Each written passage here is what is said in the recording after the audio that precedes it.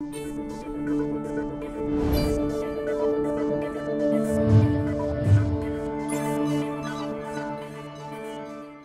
Overview.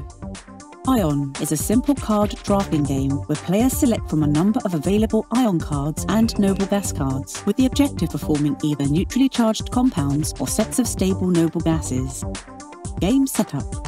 To set up the game, first place 2 compound goal cards face up in the centre of the table. If there are 5 or more players, then place 3. Then flip 4 element cards face up in the centre of the table. If any of the cards are the same, continue drawing cards until all 4 are unique.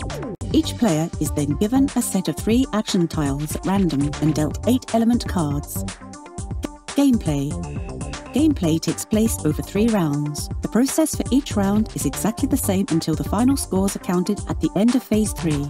During gameplay, players must select one of the element cards in their hand and place it face down in front of them.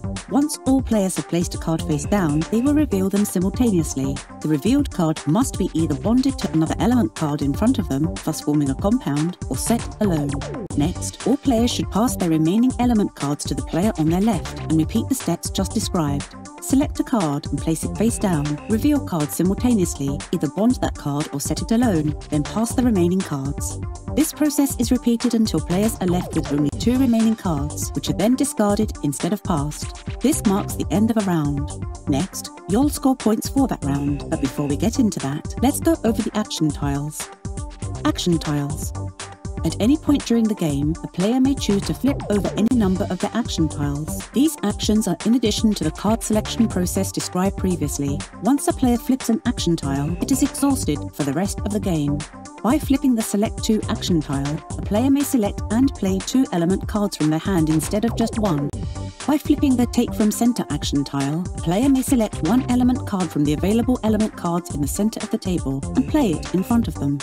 By flipping the Reaction action tile, a player may rearrange any or all of the element cards in their player area and or take any one non-scoring card from another player's area and play it in their own.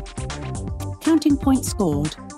Counting points is simple. All sets of cards bearing a neutral charge score points. All cards that are left with unbalanced charges score 0 points. For example, a card with 1 positive charge will balance out the charge from a card with 1 negative charge as long as they are bonded. Since the negative and positive charges balance out, these cards now form a compound and thus score points. However, it requires 2 identical negative charged cards to balance the 2 positive charges from a magnesium or calcium. Since noble gas cards have no charge, they always score points. Any single noble gas card scores 2 points. 2 different noble gas cards score 5 points. And 3 different noble gas cards score 9 points. The point values from sets of noble gas cards are added together. If a player has formed a compound that is listed on one of the compound goal cards, they score additional points. If the goal card bears a 2-5, then they score 2 points for forming one of the compounds and 5 points for forming both compounds on that card.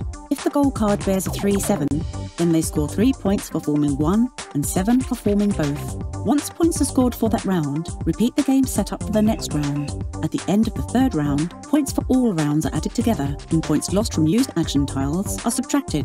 The player with the most points wins. For a simpler game with a younger audience, or in a chemistry class, the action tiles and the 4 face-up element cards in the centre of the table can be left out. For a crowd wanting a game with a bit more strategy, these components should not be removed.